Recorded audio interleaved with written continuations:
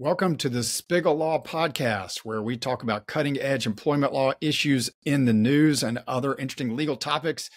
My name is Tom Spiggle. I'm founder of the Spiggle Law Firm, and I'm thrilled today to be joined by Zach Aman, a fantastic attorney in my office, and we're going to be talking about AI today, which is a fascinating subject in all areas of the law. But before we get started, just some quick small print here. This is not intended to be legal advice to you, nor does it form an attorney-client relationship with our law firm. If you would like legal advice specific to your situation, then you got it. You should go hire a lawyer. So now that that's out of the way, Zach, let's talk about AI. What's on your mind? Sure. Well, recently AI has been in the news for a lot of different reasons. But one that's it's coming up on a year old now is AI in use of briefing papers for court. If you remember last May, there was an attorney in New York who filed a brief that had non-existent cases in it, and whenever the judge called him on it, he had to admit that he had used ChatGPT to do his research, and then failed to follow up and look and see that those were actual cases. And the hallucinations, they're called, for ChatGPT, were pretty convincing. It gave specific pin sites to certain pages. Whenever the attorney asked for a copy of the opinion that ChatGPT was citing, it created an entire opinion that just doesn't exist. So it's crazy how well the technology can try to understand what it is that we're asking, and then do so much to give us what we want, but not without pitfalls. So that happened. There was a show cause order that was issued, and the attorney ended up being sanctioned under Rule 11. So since that time, there have been other judges in different jurisdictions who have issued standing orders because there are no rules about the use of AI that have been officially adopted. There's no legislation that's anywhere close to being enacted to cover AI. So judges are taking things into their own hands as far as their courtrooms go. So, for example, just some examples of the standing orders that they have now. Some require disclosure of the use of AI. And for ChatGPT, it's a generative AI, so it makes things up for you. But there are some standing orders that require the disclosure of AI in general. And if you look at those standing orders and read them in their broadest sense, it could be anything as simple as using a software editing tool like Grammarly that makes suggestions on how to be more concise or how to seem more professional, or what, this word rather than that word. Anything from that. I know that search engines now, beyond just Lexis or Westlaw, Google, Bing now has an AI. I believe that there are several other search engines that use generative AI now, or are attempting to. That would fall under this order.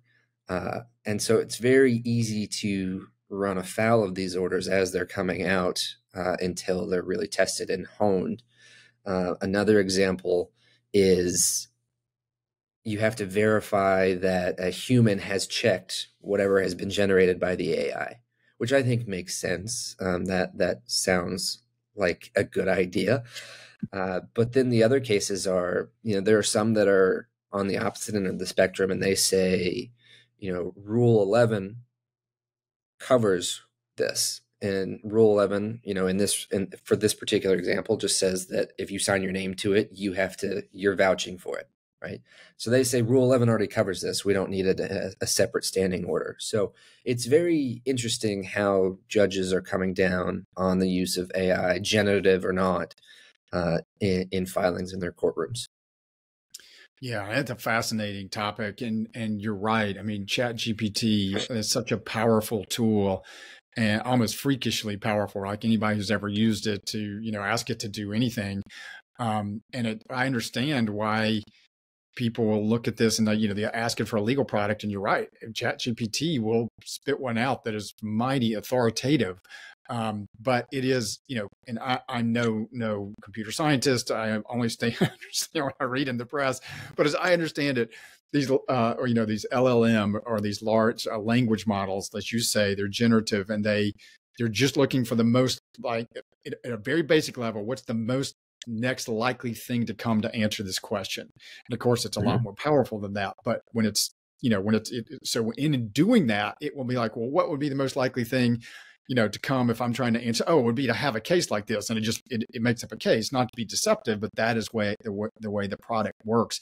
So, I think it's going to be, as you say, continue to be a sea change in the legal profession. I think for people who are pro se or operating without a lawyer, it can be a very powerful tool. If you're using it to write a demand letter, that you're going to send to your employer, or if you're using it to help you draft an EEOC charge, the little bit that I have played with it, I think ChatGPT will get you 80% of the way there in terms of accuracy. It's going to recognize the big laws. It's going to be able to, put the facts in a convincing way. And so there's no, I think it's great for people to start with that as kind of a first base, because again, it's going to get you, and eventually it's going to get better. And there are products out there now that mostly are used by law firms that do kind of correct for this problem. But if you don't have access to that and you're just using ChatGPT, it'll get you a good start. But you got to be careful when you're going into court. Because again, it can very convincingly make up these cases and these statutes, and if you file that on your own in court, which you're entitled to do as a pro se litigant, you're not required to have a lawyer. You are going to get a judge who, they're going to be able to tell this was not written by somebody who was this isn't a pro se filing. Exactly. And there have been a couple of cases where even people who are pro se, judges have issued what they call show cause orders, which is like basically come in and talk to me. I'll have a hearing, show cause why you shouldn't be sanctioned. And the judge will ask, did you use AI to draft this? Which again, in the first instance, isn't, depending on, courts vary on this, but isn't improper as long as you disclose it. And another thing I think what courts are guarding against, and this is obviously a long time, this had to do with AI, but in many courts, including the Eastern District of Virginia, where we practice a lot, it is improper for a pro se person or a lawyer working with that person to do what's called ghostwriting. So, Right. Hey, lawyer, will you draft this complaint for me? And the lawyer drafts it. And then the person who's pro se just essentially puts his name on it and then files it. That can be a violation of Rule 11. It's fine to have a lawyer draft it as long as you disclose it. And the same with ChatGPT. So I would say, for those folks who are pro se out there, if you've got a question about the law, if you want to say, hey, here are kind of my facts, and I want to know what a law applies to me, ChatGPT is going to get you about 80% of the way there. But you just don't know which is the 80%, what's the bad 20%. You just won't, because It's going to sound so convincing, and it can be difficult if you're a non-lawyer to do that research. So it's a great place to start. It can give you some good ideas, but as you say, Zach, it's better to have, a human being, preferably a lawyer, take a look at that before you actually use it, because you could end up with egg on your face. Exactly. I think, another thing that has been discussed is the types of prompts that you use for these generative AI models. And obviously, whenever you're talking about potentially legal action, you want to know what's going to help you win. So if you write a prompt that is slanted in that direction, that tells the generative AI, those large language models, how you want them to answer. And so you're really leading the software into the answer that you want, and you're asking leading questions to this large language model, and so it gives you the answer it thinks you want. Whether it's 100% correct, that's not always the case.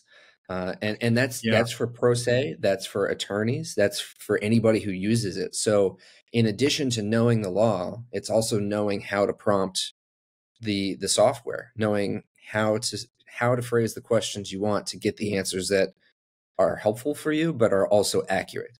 And I think that's a big case where, reaching out to an attorney, having them review a case, having them say, even if you say, hey, I looked this up on ChatGPT, this is what I found. Is this correct? That I think that is going to be much more beneficial than attempting to go, just based on what the software gives you. Yeah, absolutely. And I think, it's entirely possible to use the strategy you were talking about, to have a lawyer spot check these things, and you can still represent yourself, right? I mean, like you can, a lawyer, they call unbundled legal services, right? Like where a lawyer's coming in for a specific objective. Like you could come to our office and say, hey, this is what happened to me. This is what ChatGPT, spit out for me. Does it sound accurate? And we're going to be able to review it and tell you whether these cases are accurate or not. And then armed with that knowledge, and you can go out and continue to represent yourself on your own. So it's entirely possible to kind of piece things together. I think if I remember correctly, because one thing, you can do is you can ask ChatGPT like, hey, is this all correct? Are these all reported cases? I believe in that case where the attorney was sanctioned, he asked ChatGPT that. And it was like, ChatGPT is like, yeah, these are real, Yes. and they were not. So you can't even rely on, ChatGPT, it's not human yet. It can't lie. It's not intentionally lying to you, but it's not omnipotent either. So you can't even ask it to correct itself and be assured that what it's given you is 100% accurate. Right. And in that case, it wasn't just one made up case. If I remember correctly, it was at least 3, but maybe as many as 5 that were completely hallucinated cases, including full opinions that were given. So it's a very powerful language model. It's just not always accurate in the way that you need it to be. And so that's why it's important to have it double checked, and also important to look at your local rules. If you're filing pro se, you are responsible for knowing the local rules, just like an attorney would be. They're normally posted on a court's website to be able to see. So, for the example that you were talking about, I looked at ChatGPT. I came in and asked an attorney. Well, in some jurisdictions, you'll have to disclose both those facts. You'll have to certify I used AI and I saw that it was correct, and I sought the services of an attorney, so I'm not running afoul of the ghostwriting rule. It's just there are a myriad of tiny little procedural things that need to be covered in addition to all the substantive work regarding the case. Yeah, absolutely. And I think, courts vary on this, but it is possible, particularly for a pro se person. Often the judge's law clerk will talk to you. If you call the office and you call the clerk and say, I don't understand, I did use ChatGPT. How do I disclose it in a footnote? And because sometimes these standing orders can be confusing, and in some circumstances not easy to find. And so, there's nothing improper with at least trying to call the judge's chambers and speak to the law clerk, or sometimes the clerk of court. It depends on how busy the court is. Some of them can be quite mean, frankly, but some of them can be very helpful. And particularly if you're pro se, they understand. With lawyers, sometimes they can brush you off because they're like, hey, this is what you get paid to do. But for pro se, they often will talk to you. And then there's also, there are, the big legal search engines, which most lawyers use, Westlaw and Lexis being the 2 big ones, are adding on their own AI products. And they, the advantage of those is they provide some level, I believe, of human review. So they correct for, that's kind of bolted onto whether it's ChatGPT or some other kind of similar platform. But then it takes that product and it reviews it to make sure that they are accurate. In most instances, these are expensive services. As for your pro se, it's not going to make sense for you to sign up for them. But there are a number of law libraries will have them, and you can go into your local law library and have, probably limited, but have some access to Westlaw or Lexis, and they will, sometimes have AI products. So it's like using ChatGPT platform, but without kind of the hallucinations. Then the question becomes, are you required to disclose that? We'll see, right? Because a lot of lawyers we use Westlaw, and they're all these big search. they see what the writing on the wall. They're trying to incorporate, these AI products into them. So that's another way. If you go to your law library, you can use those sometimes you can get access to them for a limited amount of time to conduct a search, and you can be If not 100% certain, it's always better to talk to a lawyer, but at least a lot better than just going to straight to ChatGPT to see what's going to tell you. Right. I think you're right. There are several standing orders out there who, they say you must disclose the use of AI, but then they have carve-outs for generally used products like Lexis or Westlaw. So judges are aware of this too. It's not that they're kind of being, I mean, they are being reactive, but it's because they're on the front line as far as reading these briefing papers and understanding what's allowed and what's not. So, there's going to be a patchwork of local orders or standing orders that may even be different from judge to judge. And so it's important to know that now until there is a good baseline that can then be enacted for everybody to use.